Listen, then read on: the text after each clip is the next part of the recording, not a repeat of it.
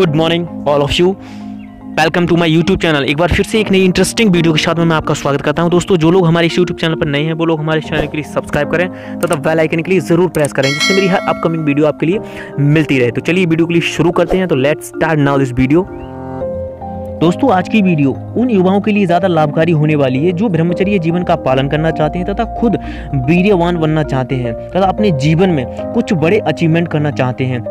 Thumbnail से start करेंगे कि हमारे लिए महीने में कितनी बार स्वपनदोष होना चाहिए, महीने में हमारे लिए कितनी बार वीर्यपात होना चाहिए, जिससे कि हमारे लिए शारीरिक कमजोरी ना आए। अक्सर हम युवाओं के अंदर, जो युवा इस चीज़ से परेशान है तथा ब्रह्मचर्य जीवन का पालन करना चाहते हैं, उनकी मस्तिष्क में हमेशा ये विचार, ये थॉट आते होंगे कि वो सोचते होंगे कि महीने में हमें कितनी बार वीर्यपात हो जाए तो शारीरिक कमजोरी नहीं आएगी।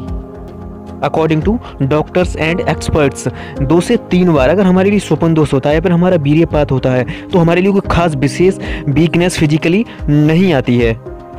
लेकिन अगर इससे ज़्यादा हमारे लिए स्वपन दोष या फिर वीर्यनाश होता है तो हमारे लिए weakness, physically weakness, mentally problem, कई तरीके की प्रॉब्लम्स क्रिएट हो सकती हैं। जब हम जानते हैं कि वीर्य हमारा जीवन का सार है, यही हमारी जीवनी शक्ति है, यही हमारा सब कुछ है, तो फिर भी हम अपने वीर्य के नाश के लिए क्यों करें? ये पुअर मेंटेलिटी से हम क्यों ना स्ट्रॉन्ग मेंटेलिटी क्रिएट करें। चलिए आज के बाद प्रॉमिस करते हैं, आज के बाद कभी भी वीर्य नाश नहीं होने देंगे तथा अपने वीर्य की रक्षा करेंगे और अपने ब्रह्मचर्य जीवन की जो भी गतिविधियां, जो भी नियम है, उन सबको पालन करके अपने जीवन को अगले स्तर पर, अपने जीवन को ऊंचाइयों तक पहुँचाने की पूरी कोशिश करेंगे। दोस्तों, वीर्यनाश के पीछे सबसे बड़ी वजह है हमारी शिक्षा। आज तक ऐसी कोई पाठशाला नहीं है जिसमें इस चीज़ से रिलेटेड कोई सब्जेक्ट हो जो हमारे स्कूलों में हमारे लिए चाइल्डहुड में, बचपन में पढ़ाया जाए, जिससे हम इसकी इम्पोर्टेंस समझ सकें।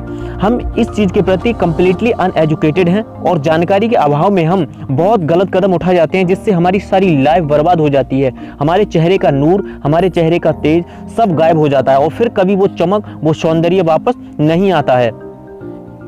दोस्तों, एक चमकने वाला टुकड़ा कांच का टुकड़ा लगता है जब तक हमें कोई जानकारी व्यक्ति ये नहीं बताता कि ये कांच का टुकड़ा नहीं, डायमंड है, यानी हीरा है, यानी इसकी कीमत करोड़ों में है। दोस्तों, आपके लिए मैं एक एग्जांपल और दूंगा। अगर कोई व्यक्ति आपसे आकर कहे कि आप अपनी कितनी शक्ति नष्ट करना चाहते हैं, आप कितनी ताकत अपनी नष्ट करना चाहते हैं, तो आप क्या उत्तर देंगे, क्या आंसर देंगे? हो सकता है, मैं मानता हूं कि 99% युवा, 99% लोग ये कहें कि मैं अपनी शक्ति 1% भी नष्ट नहीं करना चाहता।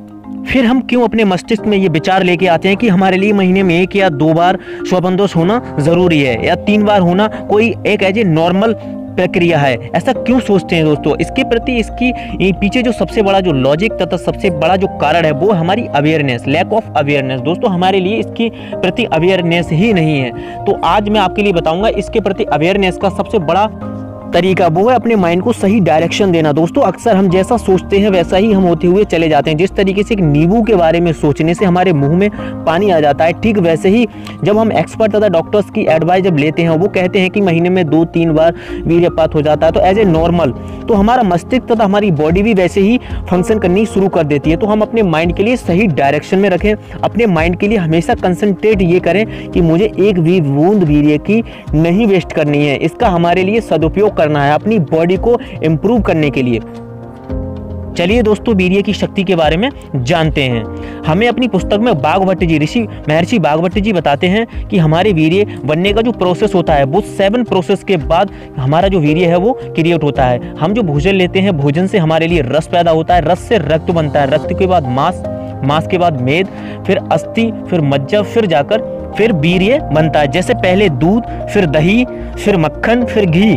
जैसे दूध से कई गुना पावरफुल घी होता है, ठीक वैसे ही रक्त से कई गुना हमारा वीर्य पावरफुल होता है। दोस्तों, दूध में 3 प्रोसेस के बाद घी बनता है जो बहुत ही ज्यादा पावरफुल होता है, ठीक वैसे ही 7 प्रोसेस के बाद भोजन से वीर्य तैयार होता है। इससे आप आइडिया, जिससे अनुमान लगा सकते हैं कि हमारा वीर्य कितना ज्यादा पावरफुल होता है। दोस्तों, ठीक वैसे ही जैसे एक पर्वतारोही चढ़ते चढ़ते जब चोटी पर पहुंचने वाला होता है, ठीक वहीं से आकर वो पीछे फिसल जाता है। दोस्तों, चोटी पर पहुंचने की जो इंपॉर्टेंस होती है वो बहुत ज़्यादा पावरफुल होती है। अगर वो चोटी पर फतेह कर जाता है तो वहाँ पर उसके लिए अवार्ड भी मिल सकता है, उसके लिए वहाँ पर अचीवमेंट भी मिल सकता है, लेकिन वो जब फिसल जाता है तो उसकी सारी मेहनत बेकार हो जाती है। ठीक वैसे ही भोजन के बाद जो 7 प्रोसेस होता है, अगर 7 प्रोसेस के बाद हम वीर्य को यूं ही व्हाइट वाटर की तरह वेस्ट कर देते हैं तो हमारी जितनी जितनी भी इंपॉर्टेंस थी वीर्य की तथा हमारी जो भी प्रोसेस थी वो सब हमारी वेस्ट हो जाती है।